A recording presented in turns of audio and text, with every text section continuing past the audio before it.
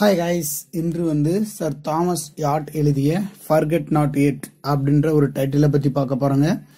So இதோட type என்ன அப்படின்னு பார்த்தீங்கன்னா போயம்.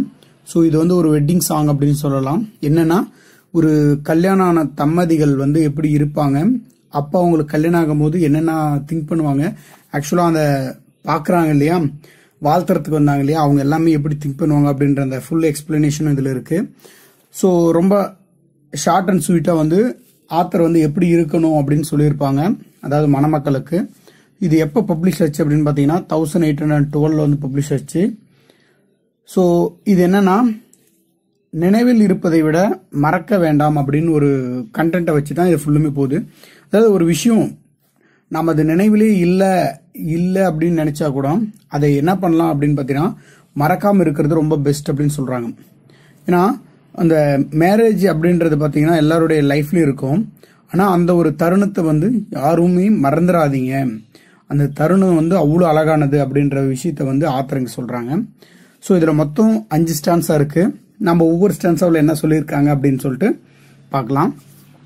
ஃபர்ஸ்ட் ஸ்டான்ஸா, அதாவது சொல்கிறாரு, கவிஞர் வந்து சொல்கிறாரு என்னன்னா, பார்வையாளர்களையும் அவங்களுடைய அர்த்தத்தையும் உண்மையும் வந்து நாம் அடைய வேணும். அதாவது அந்த மேரேஜ் பீப்புளை பற்றி சொல்கிறாங்க. நம்மள நிறைய பேருக்கு மேரேஜில் பார்க்குறாங்க அப்படின்னா அவங்க பார்க்கறதுக்கான உண்மையான அர்த்தத்தை வந்து நம்ம என்ன பண்ணணும் அப்படின்னா தெரிஞ்சுக்கணும் அப்படின்ற ஒரு நோக்கத்தை வந்து சொல்கிறாரு. எல்லாருக்கும் முன்னாடி இப்படி தான் இருக்கணும் அப்படின்னு சொல்கிறாரு. தன்னுடைய விருப்பத்தை வந்து பெருமுயற்சியாக வந்து நினைவில் கொள்ள வேண்டும். நாம் என்ன செய்யணும், நம்ம வந்து அன்னைக்கு ஒரு தீர்மானம் எடுத்து நாம் என்ன செய்யணும் அப்படின்ற முயற்சி வந்து நாம் வந்து எப்பயுமே நினைவில் வச்சிருக்கணும் அப்படின்னு சொல்லிட்டு அந்த first சென்ஸோட last line Forget Not Yet அப்படின்ற அந்த லைனை சொல்றாரு. நான் அதை என்னைக்குமே மறக்காம இருக்கணும் அப்படின்ற விஷயத்த வந்து சொல்லிட்டு இருக்காரு. செகண்ட் ஸ்டான்ஸா, ஸோ யாருமே இங்க பாத்தீங்கன்னா உண்மையிலே வந்து புரிஞ்சு இங்க வந்து பார்த்தாங்கன்னா இருக்காங்க அப்படின்னா கண்டிப்பா கிடையாது. அங்க இருக்கிறவங்க முக்காவாசி பேர் எப்படி இருக்காங்க அப்படின்னா ஒரு சோர்வையாக தான் வந்து இருந்துட்டு இருக்காங்க, சோர்வா. அதே மாதிரி பிரார்த்தனை அப்படின்றது பார்த்தீங்கன்னா வாழ்க்கையில் வந்து முதல்ல ஆரம்பித்த போது வந்து பார்வையாளர்கள் வந்து பார்த்தீங்கன்னா மறந்து விடாது அப்படின்னு சொல்கிறாங்க. ஏன்னா கடவுள்கிட்ட எல்லாருமே பிரார்த்தனை பண்ணுவாங்க, இவங்க நல்லா இருக்கணும் அப்படின்ற அந்த ஒரு விஷயத்த. ஸோ அந்த ஒரு விஷயம் வந்து அந்த மேரேஜ் இன்சிடென்ட்டை பார்க்குறவங்க யாருமே மறந்துடக்கூடாது அப்படின்ற விஷயத்த சொல்லிட்டு Forget Not Yet அப்படின்னு சொல்கிறாரு. தேர்ட் ஸ்டான்ஸால் வந்து அந்த கல்யாணத்தில் பார்த்தீங்க அப்படின்னா நிறைய விமர்சனங்கள் வந்து வரவேற்கப்படும். அந்த விமர்சனங்கள் எல்லாமே வந்து பார்த்தீங்கன்னா நிறைய சிக்கல்களையும் அதே மாதிரி கொண்டு வரும். அதே மாதிரி நம்ம ஒரு முடிவு எடுக்கணும் அப்படின்னா அதில் நிறைய தாமதத்தை கொண்டு வரும். ஸோ இது எதையுமே நீங்கள் என்ன பண்ண தேவையில்லை அப்படின்னு பார்த்தீங்கன்னா கவனத்தில் வந்து வச்சுக்கணும் அவசியம் கிடையாது. அதை நீங்கள் யாருமே வச்சுக்காதீங்க அப்படின்ற விஷயத்த வந்து ஆத்தர் வந்து சொல்கிறாங்க. என்னன்னா ஒரு மேரேஜ்னு எடுத்துன்னு வச்சுக்கலாம், ஒரு இன்சிடென்ட் நடந்துட்டு இருக்கும். அந்த இன்சிடென்ட்டை வந்து நம்ம பாயிண்ட் பண்ணி மைண்ட்ல ஏற்றிக்கணுங்க அப்படின்னா அந்த ஒரு நல்ல ஒரு காரியங்கள் வந்து தவறானதாகவே இருக்கும். அதனால அது பண்ணாதீங்க அப்படின்னு சொல்றாரு.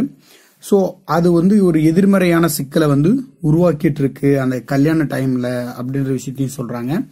ஸோ ஃபோர்த் ஸ்டான்ஸால் வந்து இங்குள்ள, அதாவது நான் ஒரு வேண்டுகோள் என்ன அப்படின்னு பார்த்தீங்கன்னா, மனமானது வந்து ஒருபோதும் வந்து எந்த ஒரு தீங்குமே செய்யறது கிடையாது. அது வந்து எப்படி முடிவெடுக்குது அப்படின்னா அந்த சூழ்நிலைக்கு தகுந்த மாதிரி தான் என்ன பண்ணிக்கிது, முடிவெடுத்துக்குது.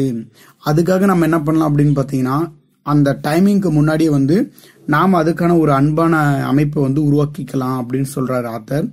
ஸோ சொல்லிட்டு அதுவும் மறந்துடாதீங்க அப்படின்ற விஷயத்தையும் சொல்றாரு.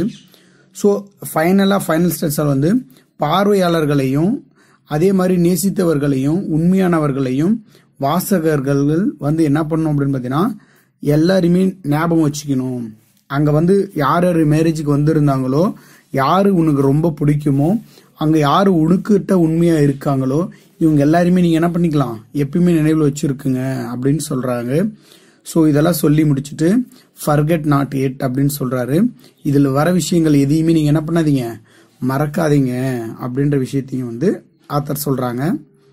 ஸோ வேறு சில நாவல் ஸ்டோரி, ஷார்ட் ஸ்டோரிஸ் எதனா வேணும் அப்படின்னா கீழே கமெண்ட் பண்ணுங்கள், நான் டிரான்ஸ்லேஷன் பண்ணி தரேன்.